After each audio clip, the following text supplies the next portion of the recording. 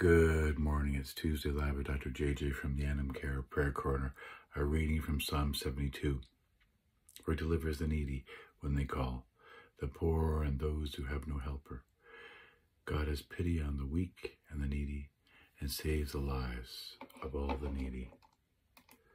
It's a gift to listen to those who are crying in anxiousness, to know that we can respond and begin to heal and mend together. This is a political text. It was originally used as a coronation prayer for a worldly ruler, but more importantly, it is political because it expects something of the people.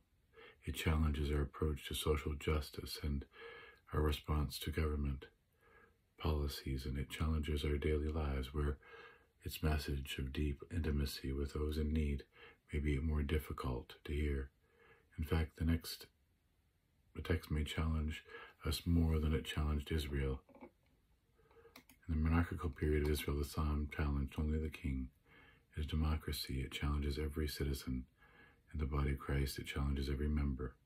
As we read this psalm, make notes of the places where it challenges our lives of faith.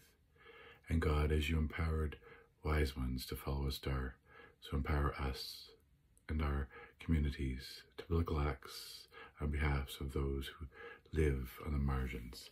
Amen.